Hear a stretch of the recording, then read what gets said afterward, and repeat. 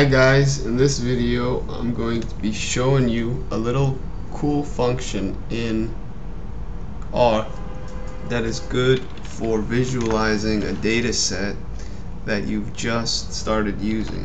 For example, let's say we use the cars data set.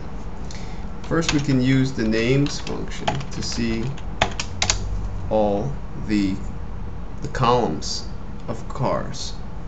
But we could also use this command called head, and what this will do is not only will it give us the column names or the variable names, but it'll also give us the first 8 observations of each. So it gives us a little sample of the data set we're using.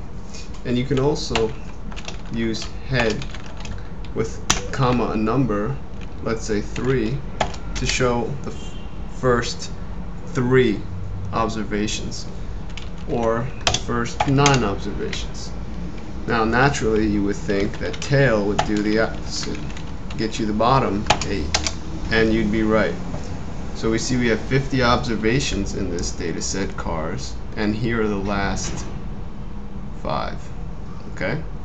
So tail gives us the last 6 actually, and you can refine that saying cars, comma 8 to get any number of the last observations, and use head to get any number of the first observations. So this gives you a little sample of your data set, so you don't have to look at it all in one screen.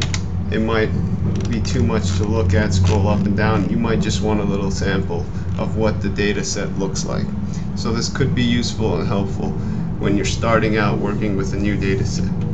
Hope this video was helpful. Be sure to check out my other stats, math, Excel, Access, PowerPoint, and computer tricks tutorial videos on my channel. Subscribe while you're there, and also click on our sponsors' ads. That's what keeps these videos coming for free. Till next time, have a great day.